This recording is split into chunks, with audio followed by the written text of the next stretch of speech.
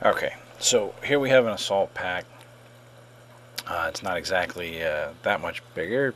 It has 12 slots versus the 8 slots of the backpack I'm wearing right now, but we want to switch it out.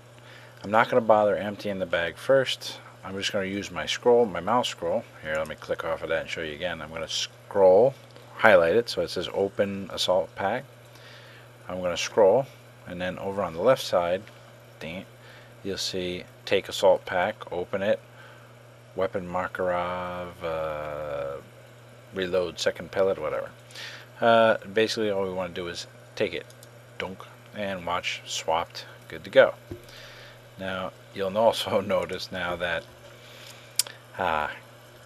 first of all, my backpack got swapped and it's now empty. There's nothing in it. What I need to do now is open this pack,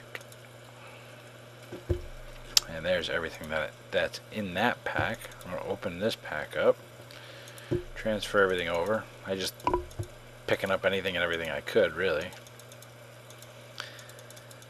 And there you go. Now I got a couple extra slots over here and a little bit bigger backpack. Again, highlight it so that it says open patrol pack. Scroll, mouse scroll, and then you'll see take over on the left side, the take patrol pack.